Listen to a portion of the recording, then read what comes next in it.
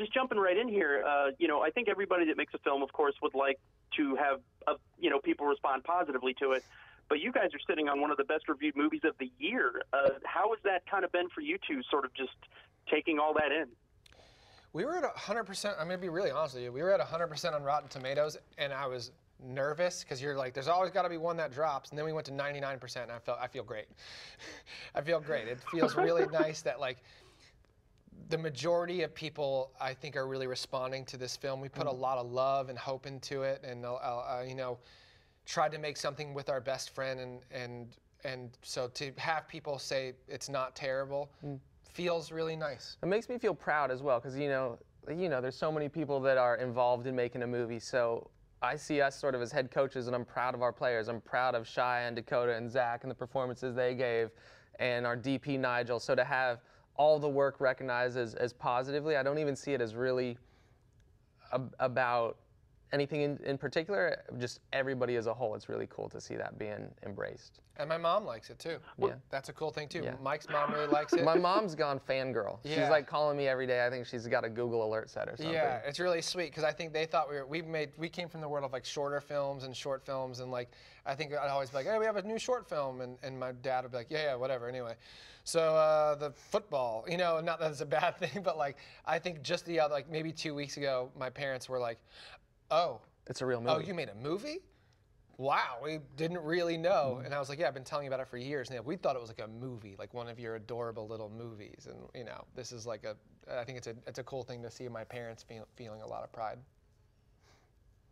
Well, you mentioned like the team involved, and Shia is kind of having himself a moment right now. Mm-hmm. Having worked with him, what do you guys think sets him apart from other performers, because there's just something about him clearly, and what do you guys think it is, having worked with him? Yeah, I'll say Shia cares more than anyone except Tyler and maybe Mike, myself. Yeah. Like we care, every detail matters. The boat, like I care about, like I chose the colors of the sail and the periwinkle, like this flower color here, like we care about that, and Shia shows up and cares intensely, if not more so, about all the details too. And I think that pressure, when we're all caring so much about how the product turns out, creates really nice product. And then so also focusing on the team a little bit, Zach has been a huge focus of this whole thing. So, and obviously it's amazing what he was able to do. And so how did he kind of become your guy? I mean, Zach has been studying acting since he was 3 years old. He went to a performing arts high school. Middle school, too. Middle school, he teaches acting. So it wasn't surprising for us. I mean, I think we knew that Zach was the best actor in the world we knew when we started making the film. And we knew him for 3 years before we wrote the script. Yeah, I think that people paying attention to Zach right now is really interesting, because Mike and I have known he's a wonderful actor for 8 years now. I think the general public hasn't seen something like this before, hasn't seen somebody with a different ability or disability or Down syndrome like be in a feature film like this. I think it's really common for an actor like that to be like maybe a B or C character, somebody who just pipes in with a little wisdom and says, this sort of very small nugget of wisdom, but that's it.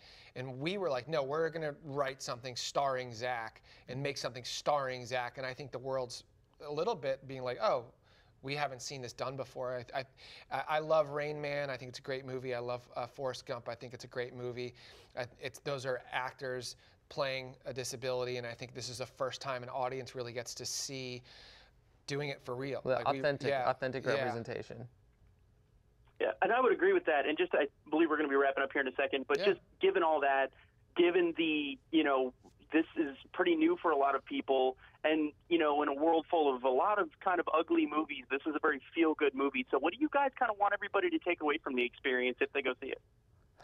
I think for us, it's really about lonely people loving each other, and that everybody, if we all loved each other just a little bit more, the world might be a little bit better place. Yeah, acceptance of one another. When we were making the film, no matter what, like with Zach, there was no amount of like, hey, Zach, could you not be you that we were going to do. Zach's always going to be Zach, and that's a real gift and a blessing. And sort of just accepting him for who he is, and then helping craft a story around him and loving him, and for the differences, because Zach is different than me. And it was really beautiful to dive into that and learn him and get to know him. And sometimes in this world, it's people that are different than us, maybe we don't want to accept or talk to or open a door to. And so I think that if anybody takes anything away from this movie, maybe just like, oh, like, your fellow man, I'm gonna show, hey, who are you? I'm Tyler. Nice to meet you. You know, I'm gonna show you a little love and stay connected with you. And I think that would be a real nice thing for this world to step into. Not that we're not doing that, but I think it'd be cool. A little reminder. Well, awesome. Thank you guys again so much for taking the time. Ryan. Congratulations on everything. Seriously, really, really stoked for you guys. It's fantastic. Thank you, Ryan. I Thank you. appreciate that. Yeah.